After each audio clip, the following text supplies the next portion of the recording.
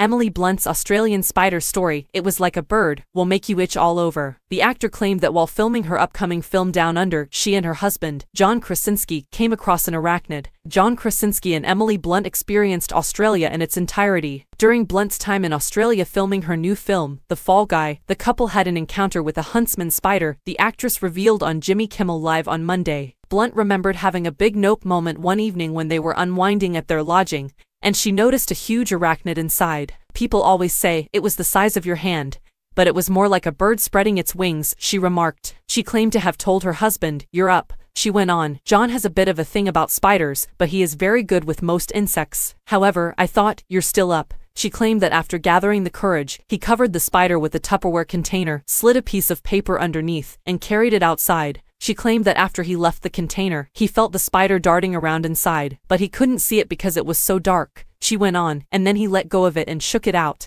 But I wasn't sure if it was out because it was dark. She continued, and that was the inner scream on the inside. Jimmy Kimmel, the host, said that in his own case, he would have simply thrown the entire container into the dark. "I am aware. What made him hold onto the Tupperware," stated Blunt. "Just throw it away. I'm not putting the leftover pesto in it." Sydney was the backdrop for the filming of The Fall Guy, which starred Ryan Gosling and Blunt in 2022 and 2023. The release date is set for May 3rd.